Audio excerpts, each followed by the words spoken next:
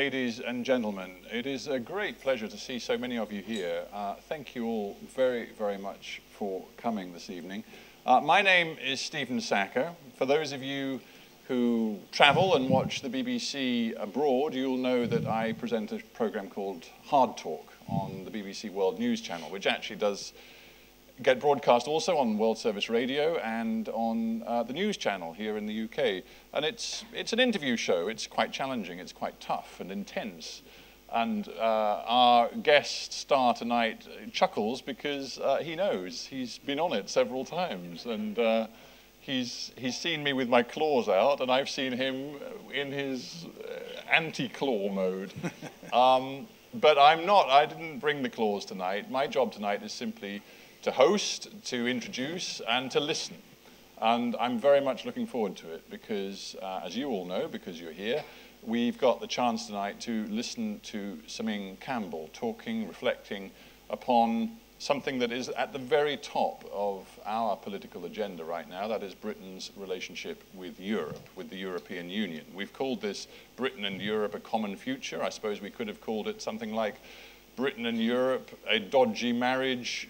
Is it heading for divorce? But the point is, we all have to consider what it would mean if there is to be a referendum, an in-out referendum, and how we would vote and what the implications of a vote to leave Europe would be. And that's the sort of theme that Ming is going to address in just a moment.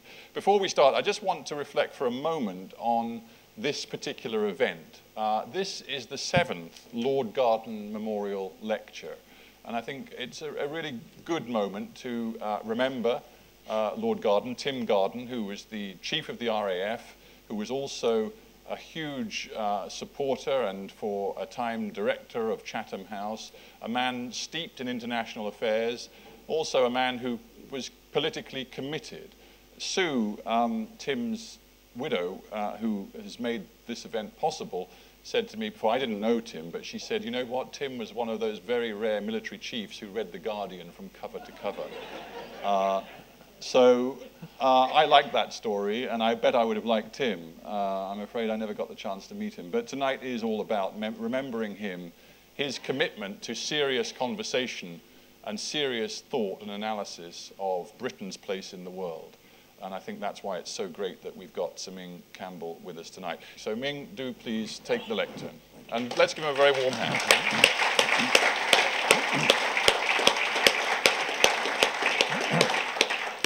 It's quite true. I've sat in the Hard Talk chair with Stephen sitting on the other side, and I think I've still got the scars on my back.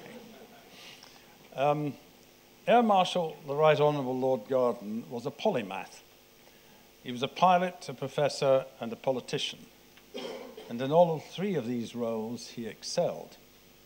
He had degrees from Oxford and Cambridge. He was Assistant Chief of the Air Staff and then Assistant Chief of the Defence Staff, Commandant of the Royal College of Defence Studies, Director of Chatham House, Life Peer, and Party Spokesman on Defence. And for me, therefore, it's a great privilege to follow the distinguished speakers who have preceded me in this series of annual lectures. But I remember him most as a good companion, a trusted advisor, and a loyal friend. I should tell you that by way of introduction, the theme for this lecture was chosen between me and Sue Garden about 9 months ago, which you may think was remarkable anticipation or else pretty good luck on our part. Can I be clear? Today I'm not offering a blueprint either for the European Union or for Britain's place in it, but rather my reflections on an institution going through a turbulent period and a number of questions which this turbulence raises. Now, in this audience, I doubt very much that I'm alone in a profound sense of anxiety about the role of the United Kingdom in the European Union and indeed the future of that union itself. It's not simply because of recent election results, and in due course I shall come to these, but my anxieties have been heightened by recent events on the fringe of Europe, which suggest that the implied settlement of the post-Gorbachev era has come to an end. The European Union, together with NATO, has provided an interlocking architecture for stability on a continent where rivalries and territorial ambitions in the past have had their expression in conflict and destruction. That's commonplace for those who would broadly describe themselves as Eurosceptic to argue that NATO alone has provided that stability. In my judgment, such an analysis is flawed. Now, we now recognize a distinction between hard power and soft power. We usually do so as mechanisms for maintaining and even expanding our own influence and interests. Sometimes we do so by demonstrating military capability, sometimes economic superiority, always with an express or implied willingness to use either of them. But we do so to export our values of democracy, of human rights, and the rule of law. But I would argue that if our soft power and hard power are exportable, it is only because they are the glue that binds Europe and the transatlantic alliance together. And our joint commitment to these principles, therefore, is as much for the strengthening of our relations inter se as it is for trying to compel others to change their ways. We don't admit to the European Union those who don't share our values, nor to NATO those who likewise do not accept its principles. But it's self-evident in my judgment that neither soft power nor hard power in the EU or NATO are as effective as when they're operating in tandem. It could perhaps be described as a modernization of the old Theodore Roosevelt maximum, speak softly but carry a big stick. Or as he later put it rather more elegantly, the exercise of intelligent forethought and of decisive action sufficiently far in advance of any likely crisis. Now, it seems to me that those who argue for withdrawal from the European Union seem blind to the consequences for the political as well as the economic stability and security which NATO acting together provide. And there is a contemporary echo of this, and that is in the debate about Scottish independence, where there is similarly a failure to understand and recognize that separation inevitably means that common values will be replaced by competing interests. Now, it remains to be seen that Putin's Russia will be content with its recent self-aggrandizement. But if there's any doubt about the need for NATO and the EU to confirm and retain the joint purposes of both organizations, it has surely been more than extinguished by the events of the last few months. In my judgment, this is no time to abandon or even to threaten to abandon collective purpose, economically, politically, and militarily. Now, none of this is to argue that Britain's relationship to the European Union, now and at all time coming, should be framed only by the blunt alternatives of in and out. For self-evidently, if I may be forgiven the solar system, there is a third alternative. But before we get to that, this, I think, for Euro enthusiasts, a category in which I number myself, is a time for nostra culpa, a time to acknowledge the failure to press the case for reform of the European Union. My judgment, it's as nihilistic to say that the European Union doesn't need to reform as it is to say Britain must be in or out. And I'm confident that this is a union which can be revived, while at the same time preserving its core values. And I'm also equally confident that for the United Kingdom, this is much more likely to be achieved by constructive engagement rather than the threat to withdraw. Those of us, and here I speak, I have the great advantage and luxury of speaking for myself and not necessarily for the Liberal Democrats.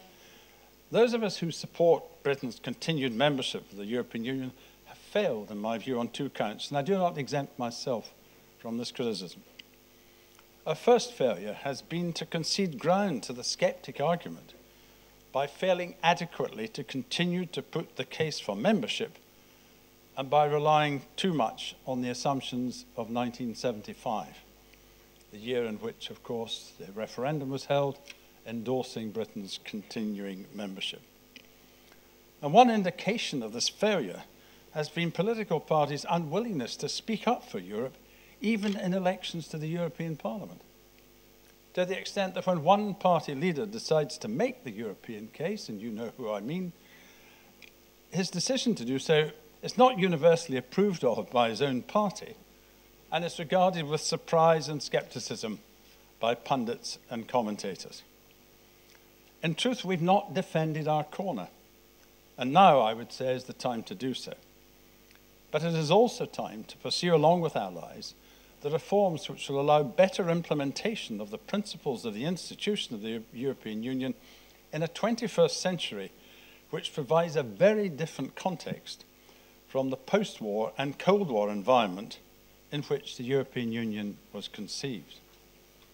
We have failed to make our case either for the principle of reform or indeed the utility of doing so.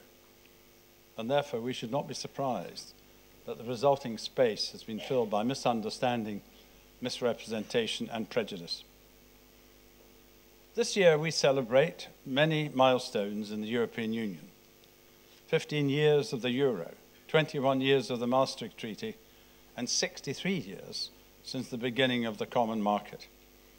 These are impressive numbers, which remind ourselves of the virtue of cooperation among different nations, different political ideologies, different cultures, and different populations. But a particular anniversary being commemorated this year highlights not only how remarkable, but how imperative that cooperation has been. For this is the 100th anniversary of the beginning of World War I, said to be the war to end all wars, a prediction which proved at once both optimistic and unachievable because within 21 years there was another brutal conflict.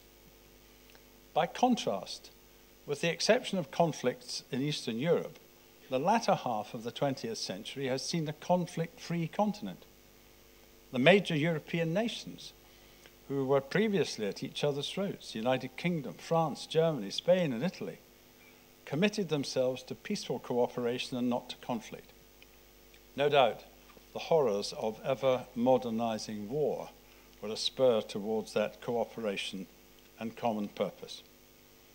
And so the European Union was created as a partnership of trust.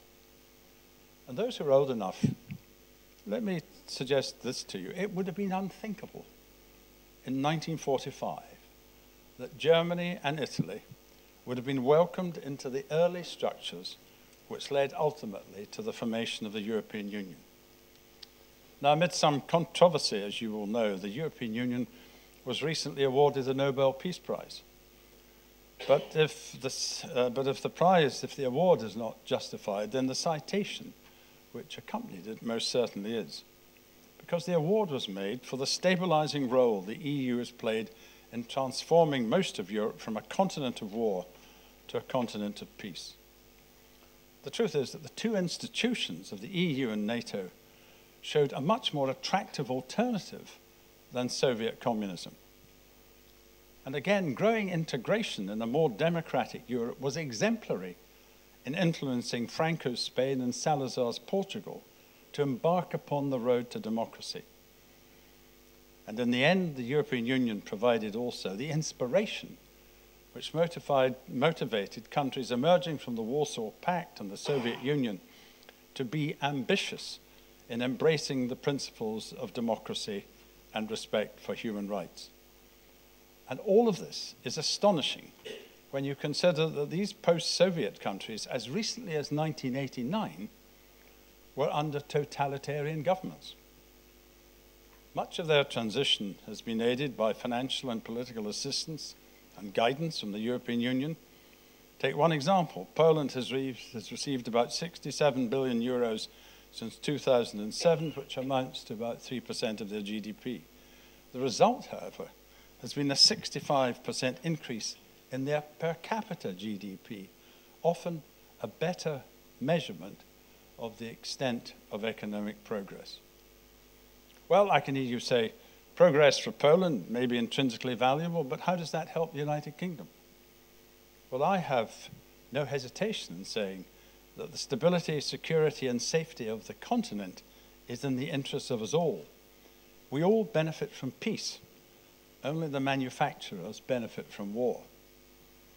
And we're not only donors, we're recipients as well. Development plans, investment and job creation bring a direct benefit from our membership of the European Union, as is the £8 billion on its way to the United Kingdom to assist economic progress.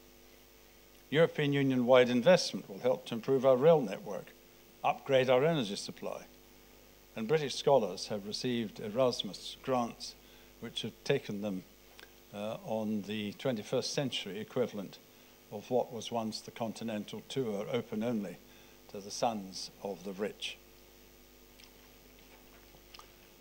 The years since the foundation of the European coal and steel community have not been without problems, but they've been characterized by peace and prosperity previously unthinkable. Now, I would argue that the disaffection which has grown up inside the European Union is not born out of weakness of the institution, but from a lack of proper direction within it. The European Union is the first of its kind. Never before had nations so different and previously so hostile to one another attempted such an ambitious effort at economic and political coexistence. But Britain's failure to join the European conversation until the 1960s meant that it was in no place to offer leadership until long after our accession. With greater and earlier engagement, we would have had greater influence. Now, I think it's true that our adversarial tradition of politics doesn't sit easily with the consensual European model. But influence comes from the ability to effect change. And if we were to leave the European Union, or indeed to persist in electing members to the Parliament whose motive is at best disruption and at worst destruction, our influence and our ability to effect change would clearly be much diminished. British governments of all colours, even coalitions for that matter, have failed to explain the singular nature of a political and economic union embracing 28 countries. Now, many people now find it distasteful to talk about love of their country, and we should be proud of our history and of our nation's achievements. But it's arrogant to assert, either expressly or by implication, that we enjoy an unblemished record, or that we have occupied some golden age of perfection, when the facts have been different. Those who argue for disengagement dream of an England that never was and a Britain that never can be. It's worth also reminding ourselves that 25 years ago, Great Britain led the argument that as soon as practicable, all of the countries which had escaped the communist straitjacket and were capable of doing so should join the European Union. In part, we did so in order to provide an institutional foundation for their ambitions of democracy, and of course, in the case of NATO, to provide security to underpin that democracy. So what should we do now about the Union and our place in it? I'm going to ask a suitably pejorative question. Should we focus on popular contemporary concerns or long-term objectives? Well, even to pose the question is, of course, to answer it. The objectives of the European Union are shortly stated: peace, prosperity, and security in common purpose, with like-minded democratic states, respectful of human rights, and accepting the primacy of the rule of law. These are lofty ideals and may not always be immediately obtainable in a union of 28 states.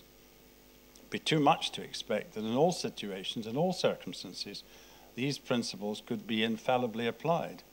But they are a benchmark against which all behavior within the European Union should be measured. Now, some say the answer for Britain is to hold a referendum. I take the view that a referendum should only be a last resort when all other options are spent. The United Kingdom is still in a position to bring about the reforms that are of the European that are necessary and beneficial to us and all other members. And accepting the principle, as the coalition agreement provides, that a referendum would be justified if it was proposed to transfer additional powers of substance from London to Brussels, an in and out referendum would only serve to confirm among even our most sympathetic allies that we are half determined to leave the European Union unless we go to get our own way. After such a long and painful fight to recover stability in our economy, after the perils of the recession, I say it's not the time to scare away business or investment. And if you were considering a major investment in the United Kingdom between now and the possible date of an in-out referendum, would you pause for thought? I rather suspect you would. And if your investment, either existing or potential, rests on access to the single market, would you not want to wait for the outcome of that vote? And even supposing you were neutral on the question of in or out, would you not want to take account of the disruption to the economy which a United Kingdom withdrawal would inevitably cause? Attractive though it might seem, you cannot expect to vote for withdrawal and the next day complete that process. What uncertainties would there be, and what would be the economic consequences of these? Let me turn now to the issue of security. Many of you will know that inside or outside the European Union, we would continue to be part of the arrangements known as the Five Eyes between ourselves, the United States, Canada, Australia, and New Zealand, which are unique in the field of intelligence sharing. But on a different level, the sharing of criminal intelligence, the coordination of police activity, and the European arrest warrant are essential elements to enable the United Kingdom government to fulfill its primary responsibility to protect its own citizens. There can be no barriers in an age when crime knows no borders to our ability to find, arrest, and bring to justice criminals. The European arrest warrant has put hundreds of criminals behind bars who would otherwise be a risk to us and to our allies. Does the warrant need reform? Of course it does. Extraditing people from Britain to Poland for the sake of an allegation about the theft of a wheelbarrow was never what these principles or these arrangements were designed to deal with. Of course, it requires reform. But would the United Kingdom be better off without the warrant? Of course not. Would we be best off with a reformed warrant? Of course we would. Because of the unifying effect of membership of the European Union and NATO, we no longer need to resort to force to resolve disputes in the way which was commonplace before the creation of the Union. But because we're not going into battle every few years, doesn't mean that we do not need effective military capability. Contrary to misunderstanding, either deliberate or innocent, there are no plans to create what is emotively described as a European army. The Treaty of Lisbon makes it clear that the United Kingdom or any other member state can remain separate from any deepening of military ties. But there is much to be gained from military cooperation. Take the United Kingdom, for example. Since the end of the 1990s, our defense budget has been much reduced, so that, for example, in the army, the target is that numbers should be cut from 102,000 to 82,000. And other countries under the burden of austerity are required to make similar decisions. And indeed, only 4 members of NATO reach the NATO recommended expenditure level of 2% of GDP per annum on defense. But within the EU framework, we and our allies can coordinate military spending and hence maintain and enhance joint capability. NATO remains the bedrock of our defense. But cooperation between the members of the European Union can make our contribution to NATO more effective at a time when either by pivot, the word first used to describe change of emphasis in American policy, or rebalancing, its substitute when the word pivot engendered a certain degree of anxiety in Europe and elsewhere. The United States, while not intending to abandon Europe, is looking to the Europeans with justification to make a greater contribution to their own defense and security. Now, the principles to be applied are easily stated: common procurement, force specialization, and interoperability. And all of these can be followed by members of the European Union without replacing or undermining NATO, but indeed complementing it. Now, you know that in this recent election, immigration played an important part of the discourse. And listening to some, one might believe that on any day now, an entire Eastern European nation would up sticks and be at our doorstep demanding entry. And even if they didn't steal our jobs, they would be living off the fat of the British benefit system. The facts, however, speak a little more for themselves. 9 out of 10 jobs in Britain are held by Britons. At present, there are about 2.3 million EU nationals living in the United Kingdom, while 1.7 million Britons live abroad in European Union member states.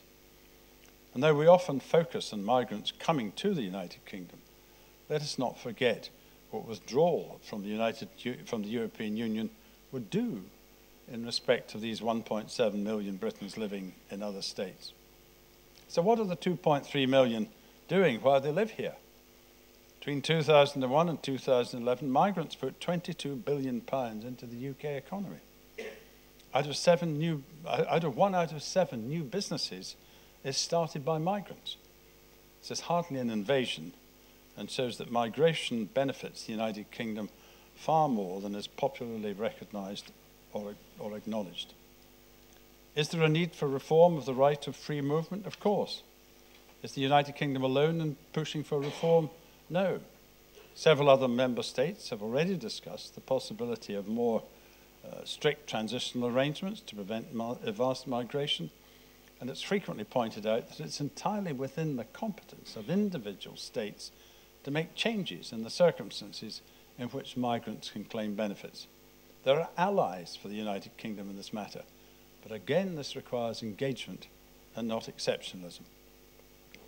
But it's the economy which lies at the very heart of the European Union.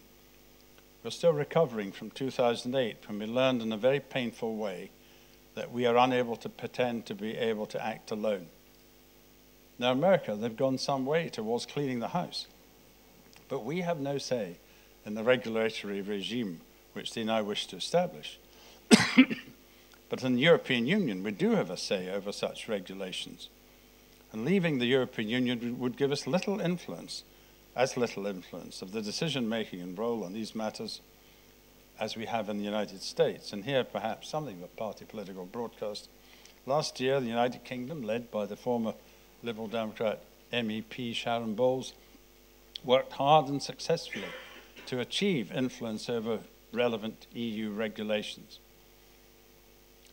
Pulling out of the European Union would jeopardize our economic recovery. Why is it that both the United States and China recently voiced public concern about the possibility of exit by the United Kingdom from the European Union? They have said that trade relations would be threatened. The USA is our second largest trading partner. Our largest trading partner, with more than half of our total trade and 3 times that of the United States, is the European Union. And leaving the single market and the trade agreements already in place would only hurt us in both the short term and the long term. Free trade agreements with emerging economies mean fewer barriers and more access for our goods and services. Through the European Union, we've negotiated agreements with South Korea, Colombia, Peru, Canada, and Singapore. Because of the signing of the South Korea agreement, the European Union, British exports in that country have increased by £2 billion. In the event of withdrawal, we would lose the benefits of the access which flows from all of these agreements. We could, of course, renegotiate and seek to expand our own individual agreements, but how could we expect to negotiate terms as favourable as those given to the largest economy in the world? But no institution is perfect, and let me return then to the issue of reform. Nor indeed can institutions, however well-founded in principle, ignore the changing environment of public opinion and expectation. Reform, as conceived among those of our European allies who are sympathetic to our cause, is unlikely to extend to rewriting the treaties or even amending them. In an era of scepticism, even only an attempt at amendment of the treaties could be fraught with risk, particularly in those countries which are constitutionally bound to call a referendum in response to any such treaty change. Now, Mrs. Merkel's recent civility when addressing both Houses of Parliament and the Royal Gallery should not be taken to foreshadow sympathy or support for anything as substantial as the changes which David Cameron needs to obtain in order to satisfy the most sceptical of his backbenchers. Most easily achieved will be steps which enhance the single market and reduce bureaucracy. Nor should it be difficult to achieve agreement on qualifying periods for the right to benefits. And we can do all that without breaching the principle of freedom of movement and capital which lie at the very heart of a single market. But the most important prize, and one which is readily within our grasp, would be a proper application of the twin principles of proportionality and subsidiarity, to which the present treaties pay lip service and no more. Principles which are frequently ignored either in the framing or the implementation of legislation. Proportionality, Brussels should not do more than it needs to do. And subsidiarity, Brussels should not do anything which can be better done by member states. Agreement that more political weight should be attached to these principles should be the centrepiece of Britain's case for reform. And clipping the wings of the Commission would also, in my view, be of great significance. And here, if I haven't been controversial so far, I'm about to be, and that is my view, that to make Mr. Juncker the President of the Commission at this time will be deeply divisive. His appointment comes from another era, and to argue that there is majority support for him is to ignore the principle of the tyranny of the majority. Let me conclude by a recital of things which support my conclusion that Britain's best interests lie in membership and engagement. 2012, Britain contributed £8 billion to the European Union, or if you prefer, 1 penny in every taxpayer's pound. Hardly excessive. Birmingham city centre was remodelled with £6 million from the European Union. The European Union takes half of our exports and supports 3 million jobs. The car industry in this country owes its success to good management, a skilled workforce, high investment, and access to European markets. And the EU has improved performance throughout its whole membership in areas such as human rights, equal pay, and discrimination. And the European Union, believe it or not, employs fewer people than Derbyshire County Council. It's the world's largest market. 80% of firms that trade in the UK do business with Europe. 60% of United Kingdom goods exported fall under the umbrella of trade agreements between the EU and worldwide markets. Let me conclude by saying this. Those of us who support our membership of the European Union must support its reform if we are to be credible in our advocacy for Britain's continuing engagement. It is no longer enough to be in favour of the European Union. Old assumptions can no longer be taken for granted. Highlighting the cost of withdrawal and the uncertainties that Britain would face is no longer enough. Only wholehearted commitment will suffice.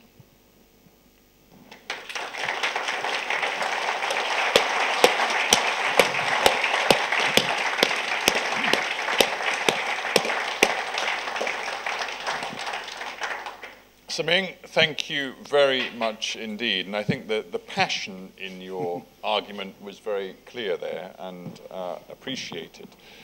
I am going to, for the next 25 minutes or so, throw this open to questions from the floor, and not from me, except for one. I am going to give myself the privilege of the first question, and then I'm going to, I promise you, not ask any more unless hands aren't going up.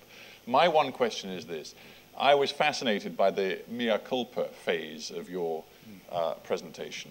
And you said, you know, we have to accept that we haven't been forcible enough, we haven't been passionate enough, we haven't been out there enough in our making of the case for Europe in front of the British public. Why, if that is the case, do you not embrace the idea of a referendum? Goodness knows, you have to accept there is a crisis right now in the relationship between the European Union and the general view of the British public. Why not embrace the referendum, go out and fight it with everything you've got, and the opinion polls suggest that you would probably win it. That would be the way of finally lancing this boil, which has been around in the UK and its relations with Europe for so long. So why not just go for it, do it, be passionate about it, and win it?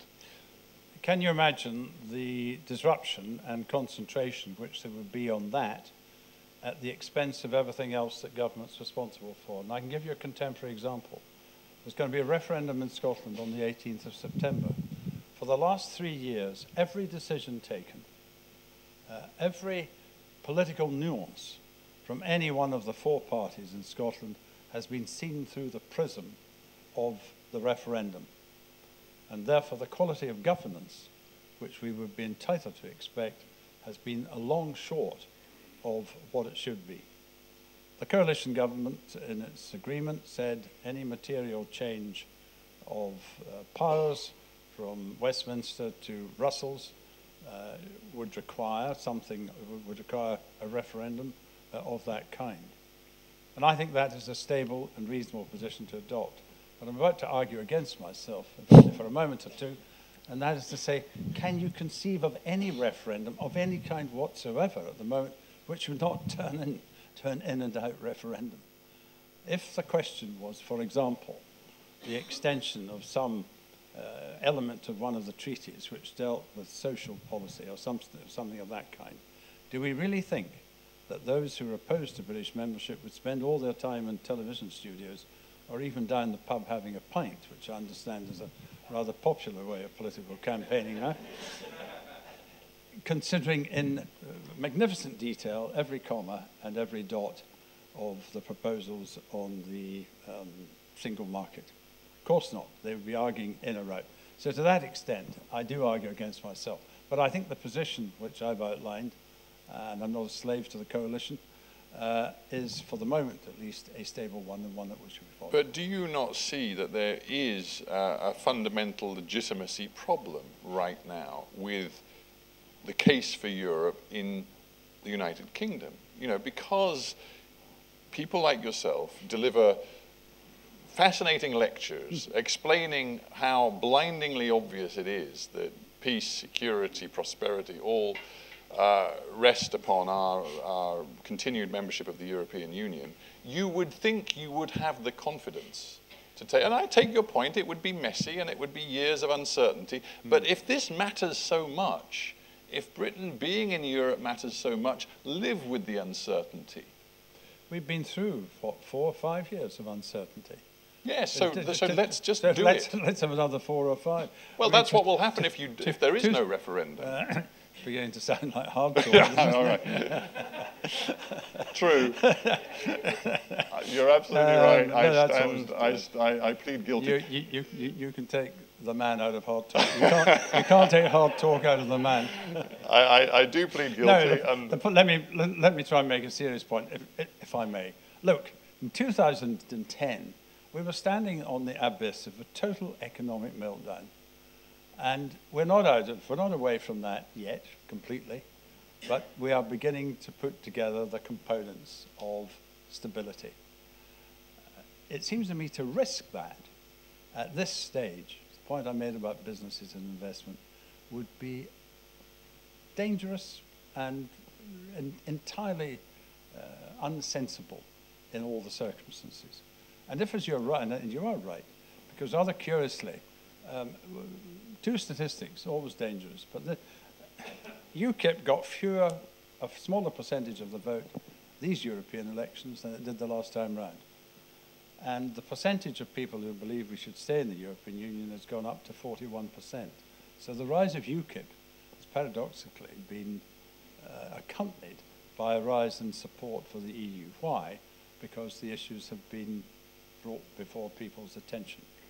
But I'm afraid we're going to have to agree to disagree. Well, anyway, it may come up again, who knows, yes. But we're now going to go to your questions, ladies and gentlemen. I'll start with you, sir. What I want you to do is brief and concise a question as you can. Just identify yourself and give us your question. Thank you very much. The name's Ewan Grant, former intelligence analyst in the British Customs Service. I've worked for the European Commission. I have seen corruption in the European Commission. My question is this, and I hope you don't feel it's too unfair. Is the Deputy Prime Minister's position on relations with Europe in any way affected by the desire to protect his children's likely future careers in European Commission-funded institutions? And if not, can you prove that it isn't? I can answer your question. I stand by that comment. Yeah. Well, let me see if I can give a concise answer to your concise question. No. And anyone who's ever spent time with Nick Clegg will know that, like all of us, he's human and he has his faults. But the idea that he would seek to exploit his political position in the interests of his children is, in my view, preposterous. And this is a man, I mean, let's just put this in context. This is a man whose children were deeply disturbed by demonstrations outside his house, and who had to live with the fact that people put excrement through the letterbox. It's a man who would protect his children as much as he possibly could. This is not a man who would indulge or embark upon any political activity or principle which had the purpose of protecting the economic well-being of his children, or indeed of anyone other than the British people as a whole. Right, well, let's move on. We'll mix it around. We'll go to different parts of the room, so we'll come down to the front. You, sir? Sir Ming, I'm John Preston, European Movement in Chatham House. I'm picking on the word reform, which you use quite a lot in your talk. One piece of reform the United Kingdom could do without referring to Brussels would be to tidy up the electoral system we have for the European Parliament. And the other thing, might we not consider reform that the commissioners be elected rather than appointed by their governments? Well, it's very interesting because Jack Straw has recently got into this whole question of the way in which the Parliament, using neutral expression, comes about. And he has made a point that rather than direct election, what there should be is selection, or even perhaps election, from existing members of Parliament, so that those who went to Brussels would know that they had direct and unbreakable connection with the British electorate and the British Parliament. And therefore, any question about remoteness or an inability to influence events would be, to a large extent, mitigated. But hang now, on, would they be doing two jobs at once? Well, but I mean, Dr. Paisley did about 4 jobs at once, so it's not impossible. And is that a model we want to pursue? No, but it's perfectly reasonable to say that 1 week, I mean, there's something called the Council of Europe that people spend sometimes. Yeah, frankly, that is a bit of a talking shop. A month there. No, this is either the European Parliament is a serious proposition or it isn't. Well, it's a serious proposition, but the question is, how can we make sure that it doesn't appear to be remote from the interests of the people of the United Kingdom and every other member state? I'm just offering that as a solution which Jack Straw and elected commissioners. Well, yes, I'm not opposed to that. I mean, you had the situation previous occasion, and in fact, she did remarkably well in the circumstances. Cathy Ashton suddenly found herself in circumstances which she was the foreign policy mouth of the European Union, quite unexpectedly. And that came about as a reflection of the choice of the then Prime Minister Gordon Brown. I think there is something to be said for election in that sense. Well, going to you, sir, in just a sec, but just one follow-up on the thought. You very plainly said, you know, good old Mr. Juncker from Luxembourg is not where we should be looking for the next head of the Commission.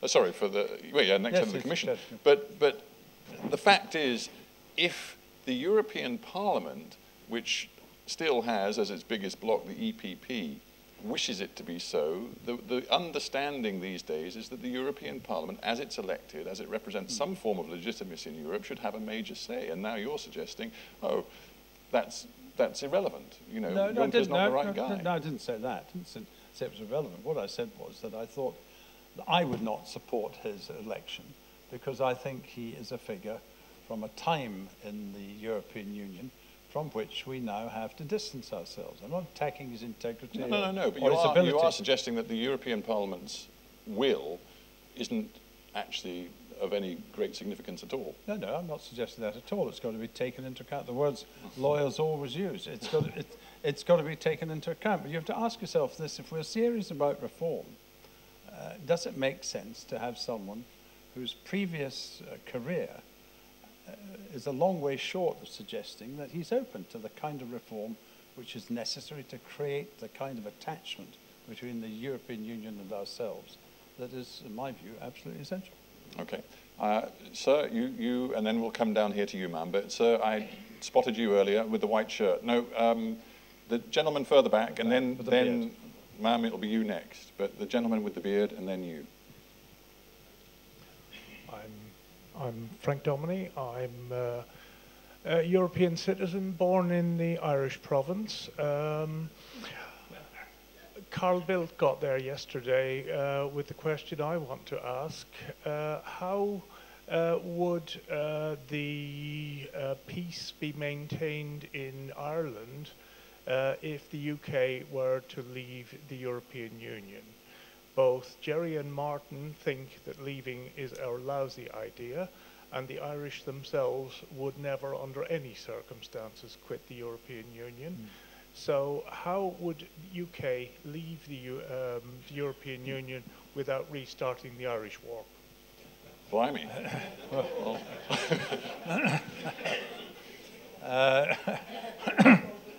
The ghost of Michael Collins walks across this discussion. No, I think you make a serious point, and here is a serious point. The border between the North and the South has often existed as a matter of illusion rather than substance. If the United Kingdom was to leave and to have a different policy, as an independent country, have a different policy on immigration, then it would be inevitable that there would have to be some greater form of control on the border. Otherwise, the United Kingdom's determination to have its own policy would be of no effect whatsoever. And I mean, I go back to the point which I was making earlier about the fact that cooperation and a consensual approach lies right at the very heart of the European Union.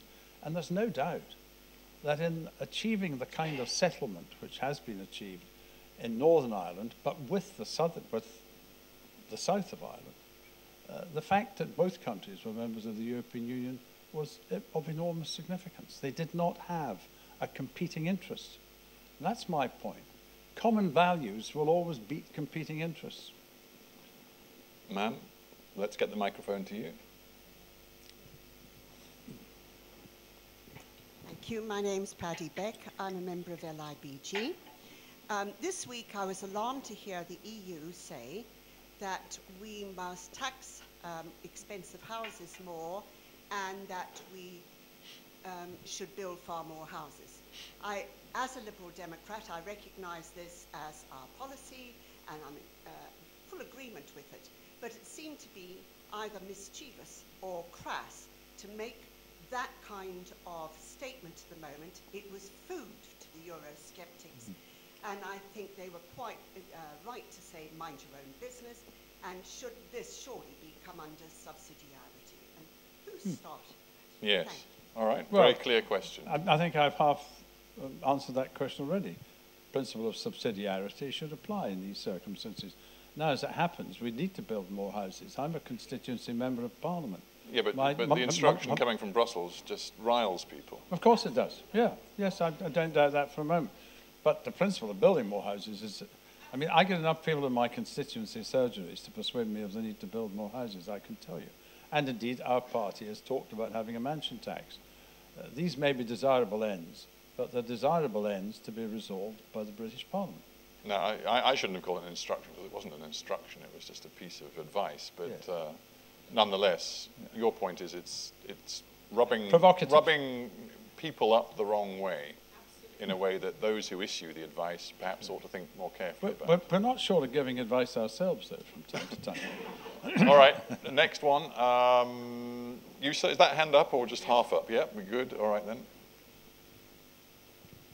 John Wilson, I'm a member of the Institute and incidentally a house builder as well.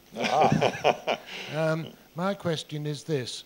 I put it to you, Saming, is that for politicians there can be never a happy ending to an in or out referendum for the UK regarding the EU, because the British public want their cake and eat it, and this is impossible. Well, I'm slightly embarrassed with that question for this reason, that I'm part of the Better Together campaign in Scotland, which argues that if Scotland stays in the United Kingdom, it can have its cake and eat it. So I feel slightly embarrassed to an extent. Okay, people want everything for the best and the best of all possible worlds. One has to accept that. I don't think people understand, any more than I think Scots understand, what the implications of withdrawal would be, either from the European Union or the United Kingdom. And that being so, then I think politicians have got a very considerable responsibility to be pointing that out. Now, we're accused in Scotland, Better Together, of being entirely negative. But I don't think it's negative to explain that if the rest of the United Kingdom doesn't want currency union, we won't have one. So, is it difficult to satisfy? But if you had an in-and-out referendum and the verdict were to be out, it would take a very, very long time before there could be any question of joining or rejoining. Just as a wise owl of British politics, do you think, do you analyse this and think that actually there will be such enormous pressure on Ed Miliband before the general election that Labour probably will have to bow to that pressure and sign up to the idea of an in-out referendum as well? Because if that becomes the case, then whatever happens, almost certainly Britain will be having an in-out referendum despite all of your misgivings. Well, there is a very, very febrile debate taking place within the Labour Party about that very issue. And I think what do you think? I think you interviewed Jack Straw yesterday, and I'd be very interested. Yeah, no, well, watch it. I highly recommend you all do, because we spend a lot of time talking about this, and it's actually fascinating. I'll do my best to keep the audience numbers up. But just to go on, well, if you had to, just I had to guess, bet, but yeah, bet. If I had to bet. I think it's an even. I think it's a. What a cop out! What a cop out! No, I don't. Look, we know that within the Labour Party and in the shadow cabinet there are two competing views on this, and Jack Straw has the difficult problem of holding all of that together. I think a lot depends, frankly, on the extent to which the Conservative Party comes under internal pressure as a result of the very substantial number of sceptics that there are on the backbenches of the Conservative Party.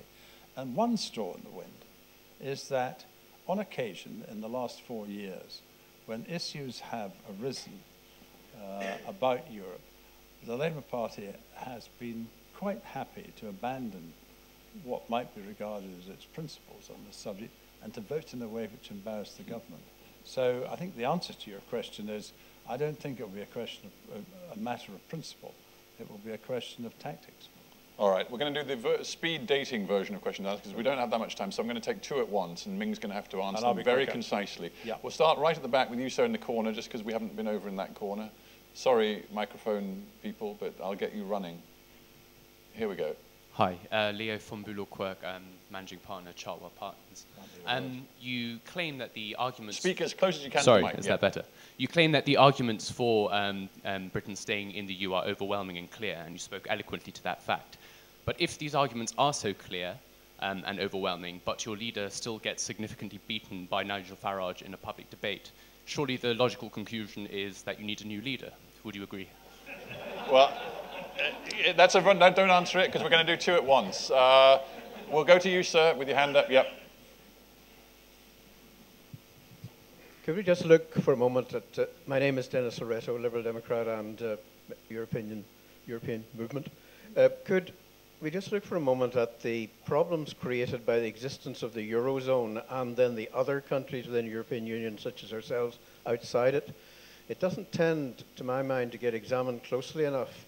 We tend to poo-poo the idea of a two-tier Europe, but in effect, in some sense of that term, that's what it must be, because there will inevitably be greater moves towards greater integration and ever closer union, if you like, at least within the Eurozone, if it's really going to work, whereas we will be outside that. I happen to think that we have a fantastic situation in the United Kingdom by managing to be in the European Union, have all its benefits, and be able to run our own currency as well. And I think that's very good if we continue to do that. But we need to look at what the implications of that All right. are for Europe. Yeah. Okay, so first one's a quickie. No. Clegg. Well, what would happen? What would have to happen to Nick Clegg before the answer might be yes? Nick Clegg, in my view, is the person best qualified to lead our party between now and during the next general election and on into the next Parliament. Of that, there is absolutely no doubt. And I think even perhaps this week, Lord Oakeshott might have come round to agreeing with me.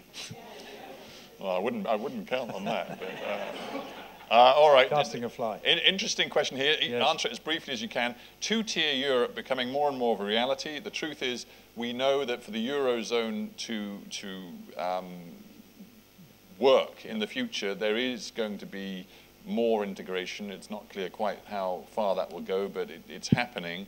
So what are the long-term implications of a two-tier Europe, particularly for Britain being in, quote-unquote, the second tier? Well, constitutional arrangements needn't be symmetrical. A very good illustration of that, of course, is Spain, where there are different degrees of devolution to different regions.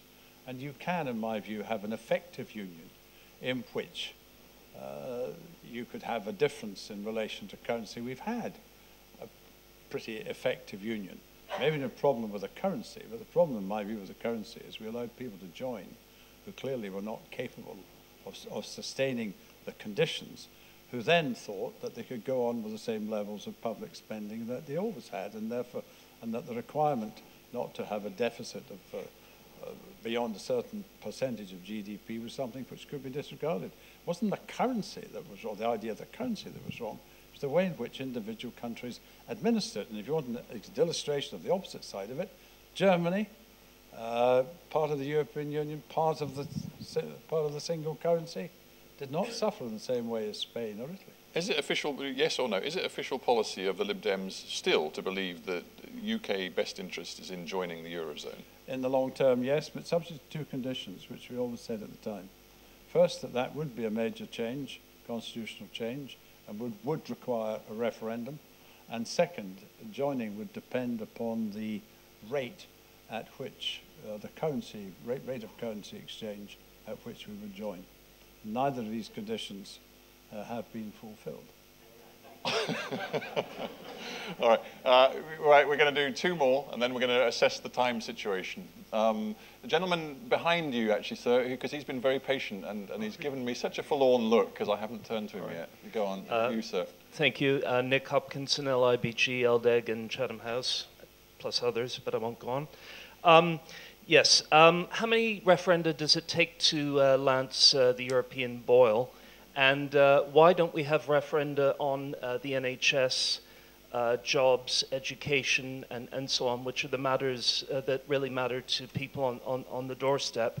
And whatever happened to the fact that we're a parliamentary democracy? Well, aren't the... Oh, never mind. Answer it now. We're supposed to have another one. Well, isn't there an internal inconsistency in that argument? Because if we are a parliamentary democracy, then no referendums at all. But I think that question was entirely sarcastic, I think. Right. Am I right? Though it was heavy use of sarcasm. Well, forgive my naivety. I'm not sure we allow questions with such extreme sarcasm. Major constitutional change, and a single currency would be a major constitutional change, then I think you have to seek authority for doing that. I think if you don't, then you lay up a whole raft of difficulties coming down the track afterwards. Yeah, I mean, the sarcasm was aimed at a guy who basically agrees with everything you were implying, so I'm not sure we were going to get too far with that, but thank you very much. Sir, we haven't been over this side very much, so off you go. Robin Munro Davies, member of Chatham House. I'm really taken by your mea culpa, but I don't see how you're going to get this reform. You sit there saying, we made a mistake and we've got to get reform. How are you going to achieve it? I find the European Parliament deeply undemocratic. So as a pro-European, I just don't see where you're going to get the change. Well, not so much mea culpa, but nostra culpa. We're all in this together. Yeah, we like the mayor bit as you're here. And I thought I might swap places with you. Look, you can. There's a form that you can achieve within the existing treaty frameworks. I've given an indication, the whole issue of proportionality and subsidiarity. That's something you can do. There are a whole variety of things. You can help to make more effective the single market. And if you once embark upon a program of reform which is successful, then you are more capable of persuading people to go further. But you can only do it with partners. You're almost exactly. implying you can do it by yourself. No, you no, you can only do it. You can only do it. That's why I talked about allies. But by and large, a lot of these things you're airily saying we can achieve, not many other people want to achieve. Well, Mrs. Merkel wants to make the single market operate more efficiently. Why? Because it's comprehensively in the interests of Germany that we should do so. In Holland, they have got rather similar views on transitional arrangements for migration. You can make alliances within the European Union if you go and look for them. If, on the other hand, you say, do it our way or else we're going to walk away, then that is not going to be persuasive. All right, we'll do two more, and then unfortunately, my rubbish timekeeping, we're going to be out of time. So you've been very patient, and you've got my eye, so you go first. Wait for the mic, though. Here you go. Neville Waits from Reading University and a member of Chatham House. I think on the positive side, much of what you said I agreed with, but I felt certain things were too abstract. For women, the European Union has done wonders in terms of pension rights for part-time workers, and inevitably a lot of women have to be in a position of dealing with a family as well as years of work. And it's only the part-time regulations which were resisted really by the British authorities, but pushed through from the European Union that achieved that. Is there a question, sir? Okay, question. You've said only that benefit rights can be controlled for immigrants. I don't think that that point is going to cut much ice with the skeptics. I think that the question is there any way that the European Union could agree to some forms of control over immigration? Change the freedom of movement principle in a way that actually is no longer complete freedom of movement. Yes? Anyway, let's stick with that. It's not just freedom, it's freedom of capital as well. Yeah, but... And if you start interfering with that, then that does take away from a very substantial part of the single market.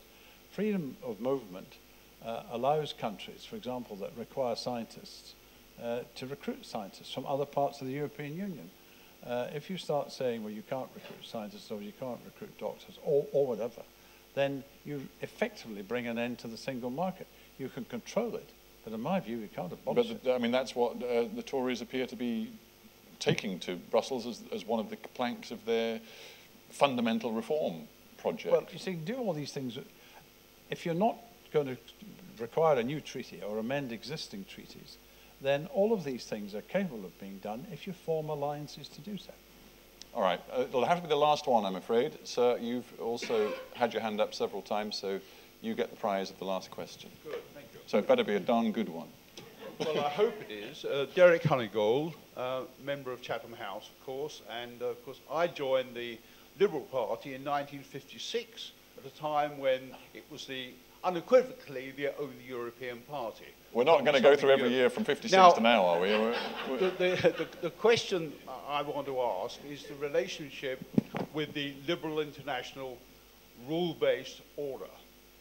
In those days, of course, in 56, we were thinking very much about those because it was something that had been achieved in the previous decade. In the years I taught at university, I always concentrated in the introductory lecture on the link between Europe and the rule-based order. And it seems to me that I obviously welcome the fact that we fought this election, not like the previous two, but this time we fought it as the party of Eden. But I wonder whether that was sufficient, or whether we should have dealt with the end rather than the means to the end as our aim. Because we're seeing the rule-based order decaying. And it seems to me that there is a role that Europe has not been playing its part in that order. So, right. I think I think I've covered what is important about this. Well, I'm just not quite sure what the question is. The question, all right, well, the question is... Keep it simple. Go on, simple as you can. The question is, should we be concentrating on the end rather than the means? Europe's part in the rule-based order rather than just the end, which seems to me, rather than the means to the end, which is the single market at the moment, because there are no other pillars. Well, I rather thought I was making that point when I was giving my remarks, which is that the end, in fact, I described it, nations which join together, cooperation, the common purpose, committed to democracy, freedom, the rule of law. I mean, that's the end. And that's why I went out of my way to try and emphasize that. I, as an objective observer, think you sort of did. So, yeah, I would say you did cover that. Ladies and gentlemen, I do always think it's a very good sign when you've come to the end of time and there are still arms going up and people clearly very engaged and wanting to take part and wanting to ask questions of our guests. It's a great sign that actually it's generated you know, a real interest and a lot of constructive debate. Unfortunately, we are out of time, so I think I have to be disciplined with myself. I have some very good news to announce, which is that everybody is invited upstairs to a reception, which I do believe might include alcohol. Does it include? Yeah, good.